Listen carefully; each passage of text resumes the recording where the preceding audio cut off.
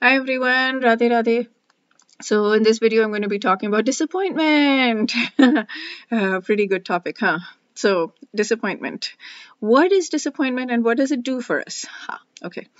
Disappointment is before we even start something. Disappointment is just like, okay, we are expecting a result. We don't get the result. We're sad. We're putting value on something that's happening outside of our control.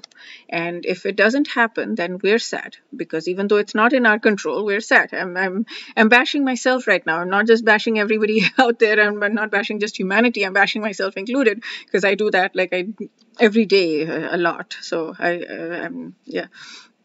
So what disappoints? So there's this phrase in Hindi. It's like you take an axe and you hit your foot with it. That's sabotage, self-sabotage, or whatever. That's what disappointment is. It's like you taking an axe, you're hitting your foot with it. Your foot is bleeding. You're dragging. You want to walk, you want to run, but your foot is bleeding. So you're dragging your foot behind you. You're walking slow because you've dragged it, because you're disappointed, because you're judging yourself. You're dragging your foot slowly and you're feeling further disappointed that you're not able to go fast. But of course you can't go fast because you're bleeding. Your foot is bleeding. So this is what you're doing to your heart. Your heart is bleeding every time you're disappointed. And with a bleeding heart, you want to do this like really excited, good thing. You want to achieve a million things in your life, but your heart is bleeding.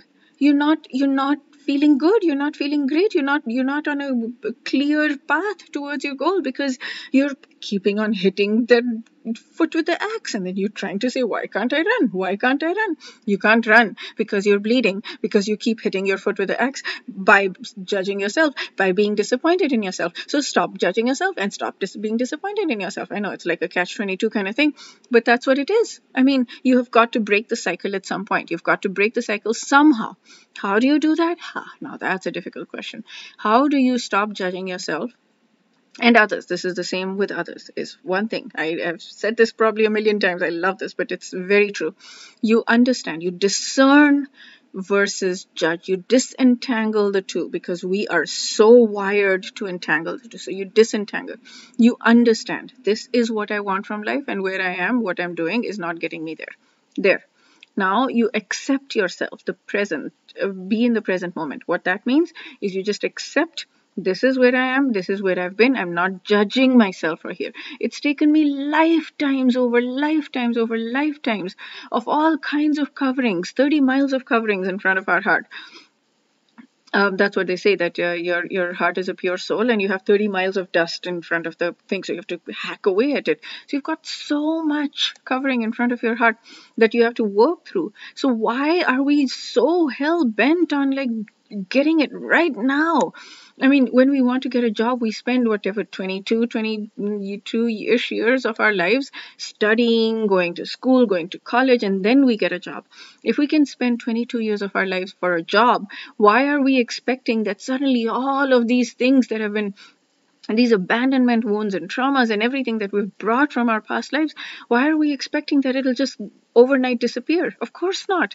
It's okay. It's okay to be hung up on people. It's okay to be to not be able to succeed in that weight loss goal, or succeed in that business goal, or succeed in that job goal, or whatever goals that we have. It's okay to not succeed in them even for years or decades. It's okay. And that's not okay. So that's where, so you don't judge yourself for it, which means you don't hit yourself with an axe and bleed, but you do discern. You understand, this is where I am. So then what do you do? What I do is prayer. It's up to you what you do, but for me that is the only recourse, and it works. I mean, it works sometimes after years, that's okay, but it works. Prayer is what I do. Prayer and this understanding that I am okay. I am truly okay. I am truly, truly okay. I'm here after lifetimes and billions of lifetimes of issues. I'm still here, and I'm growing so fast in this lifetime, and I'm good with where I am.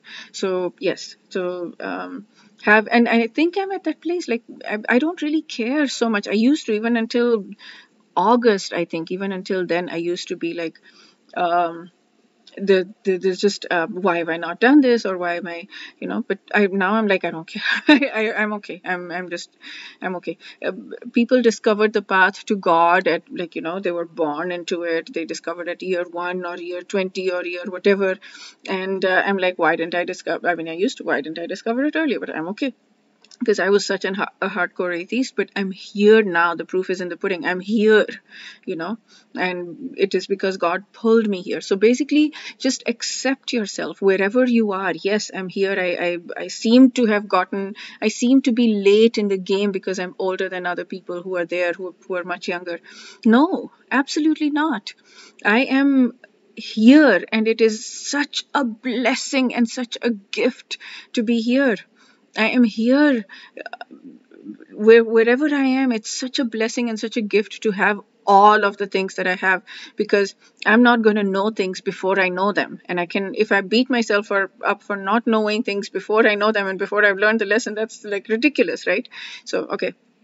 So yes, disappointment is the way to get over disappointment for me is prayer, and say, self-acceptance, and intellectually understand that I'm okay, intellectually understand that this is a discernment.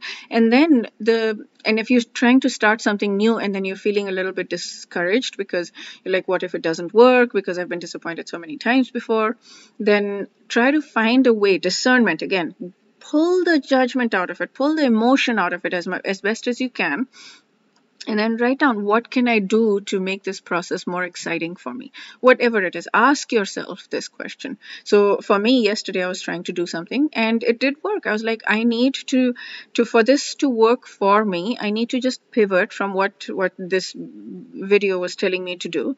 I need to pivot a little bit, and this, if I pivot a little bit and just tweak this and tweak that, then it'll become more exciting for me. I'll have more energy around it. So then I will lose the attachment to the results, because I'll not just be doing for material things. I'll be doing it because I believe in it, and because I'm making a difference in the world. So that way I will feel better about myself, and I'll not beat myself up even if I don't achieve it, because even if I'm not achieving the material results I'm expecting, I will at least, I will achieve helping people, So that whatever works for you, whatever it is you need, you use that to get out of it. Okay, that's it for this video. I'll see you in the next video. Wish you a day filled with lots and lots and lots of growth. Radhe Radhe.